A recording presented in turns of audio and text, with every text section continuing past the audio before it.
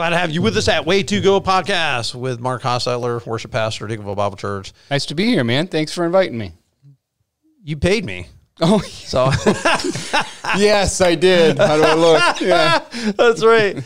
You and your hair's too long. How know. come you haven't had a haircut? My goodness. Please open up the state so I can get a haircut.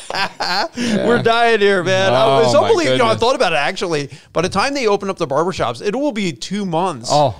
Well, won't it be? I mean, close to 2 months since all that was shut down? Yesterday, or day before yesterday, my son looks at me, my youngest son, he looks at me. He's got this sad look on his face. He goes, "You mean we have to wait another month for a haircut?" I mean, he is miserable. The hair's over his ears, and he's always like, no. you know. Well, come to me for counsel because my hair is always over my ears. Yeah. So I'll help him. I'll actually help him out with it. Yep. You know, it's been crazy times, man, in Ohio and the whole United States and the world with the coronavirus. A lot of shutdowns, a lot of economic woe, a lot of nervous people. I mean, there's a lot of stuff going on, but still a great time to see God. And one of the things, you know, our prayers have been for revival. They got to really do something that people will come to know Jesus Christ as Lord and Savior. To me, that would be the most meaningful thing that could happen. Yeah, it's right there. Absolutely. To remember that He hasn't left us. You know, it feels like everything's come apart, everything's falling apart. But man, God Almighty has not left us, man. He's still with us. He's still here. He's still present. He's still sovereign. He's still in control. That brings hope to our hearts, man. I'm telling you. It is. Yeah. And we're told to love Him. And one of the things that I thought, you know, you and I could talk about today is just loving God, because I want people to have, you know, to come out of a time like this where it's gone from stay at home to stay safe, but stay safe still means stay at home, basically, except if you're going to work or church or, you know, all the other exceptions that there are. But it's a time, if you do have more time alone, I would like to see some of us, all of us, really spending more time with God and more time seeking Him. I want to see the people, the church, I want to see people in the community seeking God, perhaps that haven't sought Him before. And one of the top commandments in the Bible is to love the Lord your God. And that's the first point we want to talk about today, is love the Lord your God. And it says, "Hear, O Israel, the Lord our God, the Lord is one. Love the Lord your God with all your heart, with all your soul, with all your strength. These commandments that I give you today are to be on your hearts." And so there it is. I mean, that is your top commandment. It says it there in Deuteronomy. Jesus Christ said it. Everyone knew it in the Old Testament. Everyone knew it in the New Testament. Christians today still know. If you ask most Christians, what is the top commandment? It's going to be to love God. Yeah, to love God. And the way we expand in our love of God is to first realize that He loved us. In 1 John 4:19, it says that we love Him because He first loved us. If you don't get that, it's going to be like running into this wall every time you think that I'm going to, within the capacity I have within myself, I'm going to love God with all my heart, soul, strength. Listen, if you're not being taught by the love of God first, then you're not going to be able to do it. First, you have to understand His love towards you. And man, when you understand His love towards you, the automatic reaction is to love Him. Well, it reciprocates more. I think, too, one of the things that people have a hard time loving God is they don't see God. God is invisible to the human eye. Therefore, it is tough. Yeah. Therefore, I think people have a hard time. I was reading in Mere Christianity, which was a bunch of lectures or short radio shows that were done by C.S. Lewis and then converted into a book. And he was talking about loving God. And one of the things he said in that speech he was giving was, don't manufacture emotion. Right. You don't have to worry about manufacturing feelings or like, okay, loving God means I have to feel a certain way. How would you treat God if you loved Him? Yeah. What would you do? That's right. Would you obey Him? Would you pray more? Would you be giving? Would you, what is it that you would do?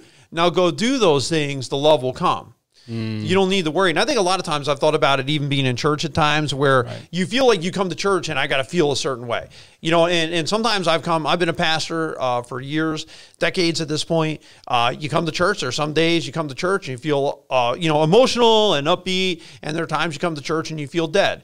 And I haven't gotten worked up about it either way. You know what I'm saying? Because God's there no matter how I feel. You know, I might have woke up on the wrong side of the bed. And so, you know, my feelings aren't all woo, you know, and that's okay. And they don't have to be. And I have found this in life. My emotions don't have to be any certain way. My feelings don't have to be any certain way. Yeah. And I think it was Warren Wiersbe, a book I read years and years ago, where he said, you don't have to be, you were never called to be a manufacturer. You were only called to be a distributor. Right. And I think that's what you're trying to say is distribute the love, but you don't have to worry about coming up with it. You know what I mean? Like, well, I have to feel a certain way before I actually exercise my love. No, obey. Do you always feel like you love your wife every day? Well, this is on camera. I hope she's listening. Yeah, I do. I love her all the time in my heart, in my spirit. Absolutely. But there's times where she might not feel that because of the way I'm acting, because of the way I'm, right. But there may be days where you feel nothing. I mean, there may be days. Do you feel like you love your wife today? A better question was, do I feel like I love anything today? Yeah. Do I feel anything today? Or am I just emotionally, I'm numb? This is why I don't go by emotions. I love my wife. I love my wife dearly. I love my wife now more than when we were first married. I adore her. I think she's awesome. Right. She's great. We're very close. We do all kinds of stuff together. I never worry about how I feel. I learned that when I was dating her. You can't go by just some magic feeling. Yeah. And I think sometimes when you're talking about loving God, I think that sometimes people want to have that, I got to have that magic feeling. I got to have, there's got to be some way I feel, and we work so hard to feel something, where I love C.S. Lewis saying, don't worry about that. Yeah. You don't have to manufacture it. You don't have to make it up. That's right. Just seek God. It'll come. You don't just seek God. You don't have to worry about it. So, because emotions are like this. God is steady. Yep. He is a constant. Never he is changing. as constant as the North Star. He is as constant as sun up and sun down. He is as constant as seasons. He's constant all the time. Yeah, and if you don't mind, I'm going to read Luke 11, where Jesus responded to somebody questioning about this. And he said, love the Lord your God with all your heart, with all your soul, with all your strength, and with all your mind, and then love your neighbor as yourself. And when we're talking about Deuteronomy 6, that's what Jesus was referring to. Right. That is the most important commandment. And so what does it mean, like, to love him with all your heart, with all your soul, with all your mind? Or like, I don't know how to distinguish that. You know what I mean? They're all together, really. Right. Your heart is your will. You're going to choose him. You're going to choose to follow him. Your soul is the seat of your emotions.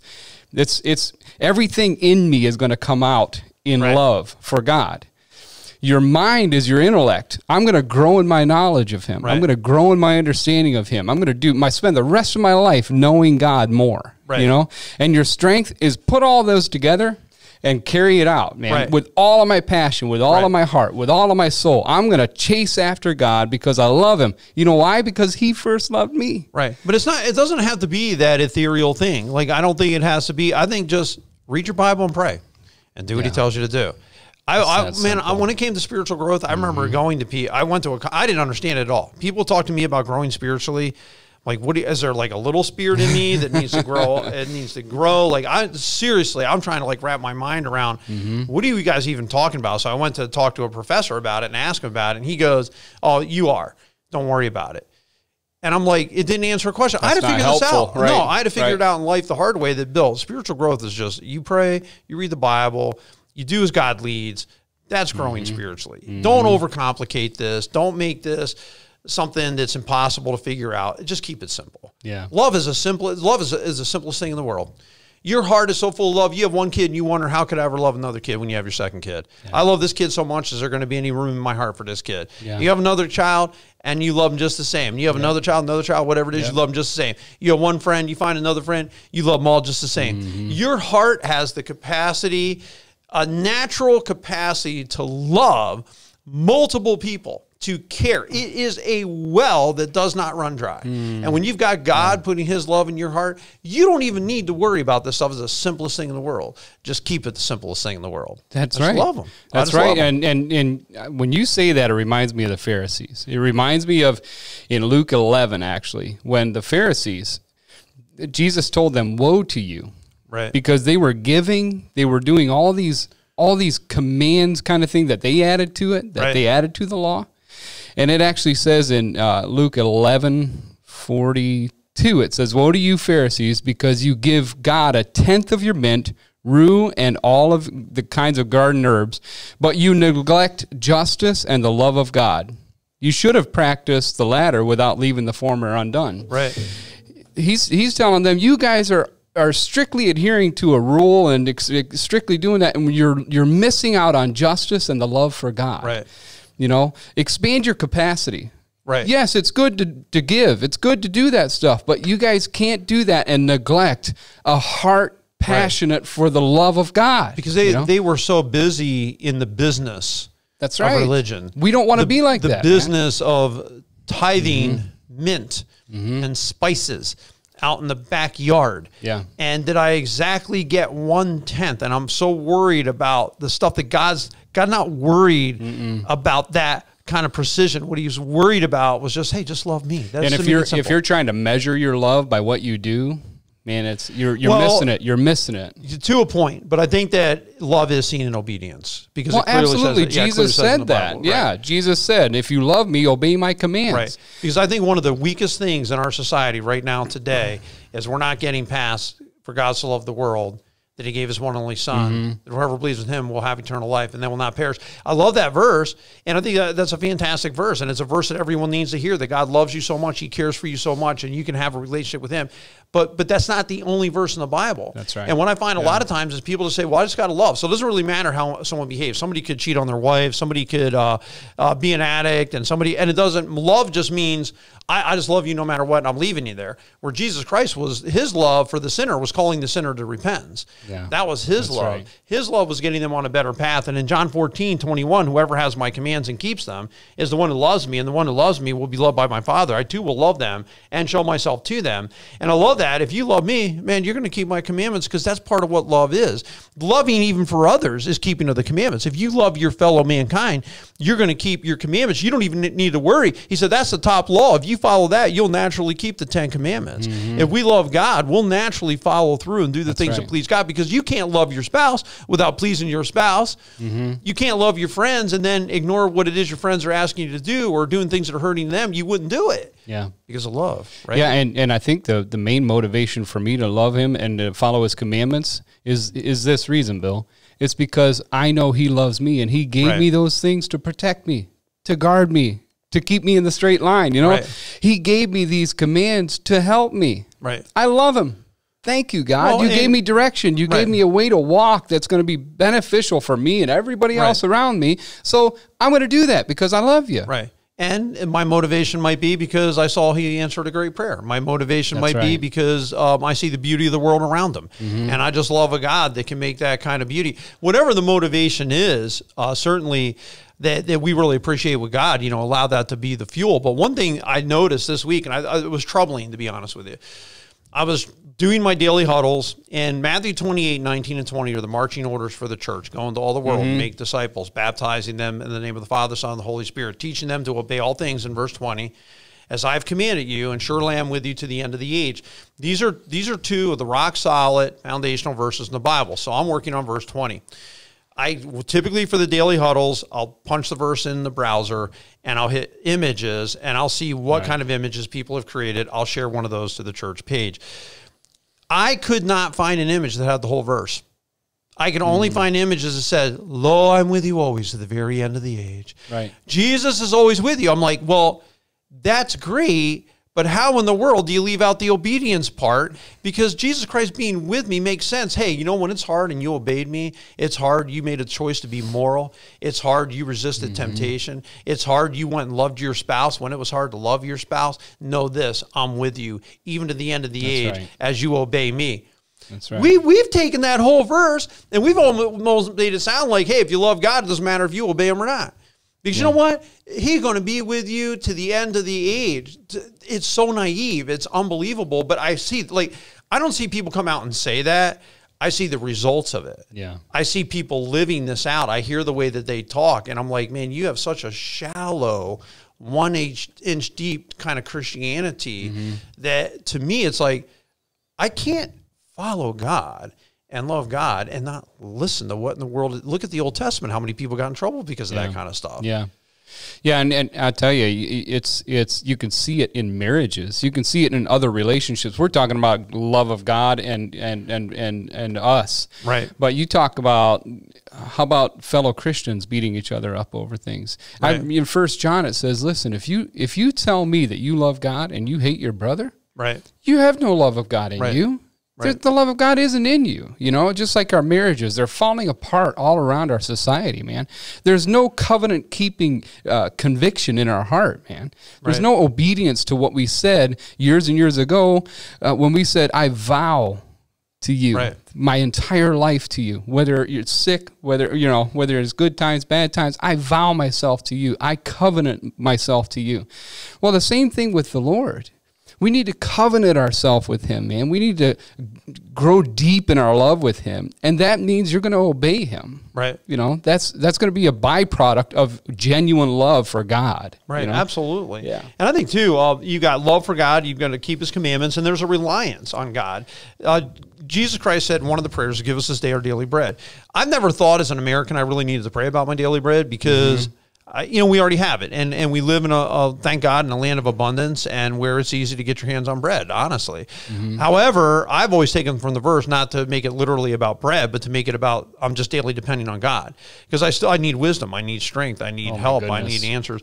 I mean, I need God all the time. And what I find is this: the people I rely on the most are the people I love the most. Yeah. That's a fact. Yep. If I want to love God, that's going to come out of, am I relying on God? Because I look in this time, man, we're going through a tough 8 weeks in this country. Yes, we are. Our church has been in a tough stretch, and we don't see our people. It's been hard on us. It's been hard on the congregation.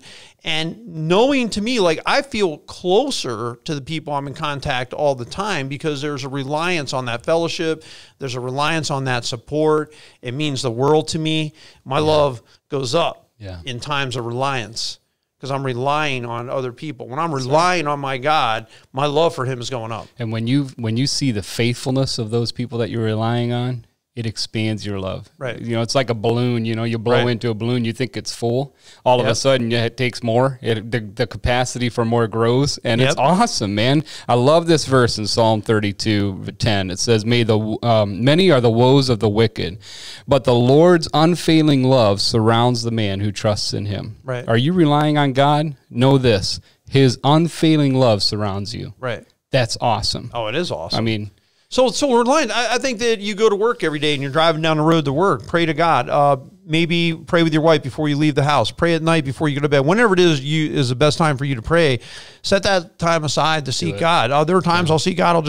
I'll read through the Psalms. I'll just read it and say, God, what's the anchor verse? What's the verse you're trying to point out to me right now? And that's always a huge help to me as well. Yeah. So you got to love God. That means keeping his commandments. That means relying on him. And there should just be a thirst, to be honest.